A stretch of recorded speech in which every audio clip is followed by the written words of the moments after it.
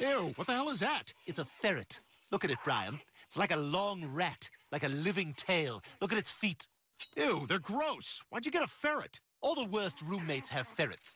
You want to pet it? It bites. I can't sleep with that monster in here. That's the idea. I want you out. This room belongs to me and the ferret now. Why are you being such a dick about this? Because you're a pain in the ass to live with. What did you just do? I just pushed a little bitch baby. Okay. You know, even if we were bad roommates, we'll always be good friends.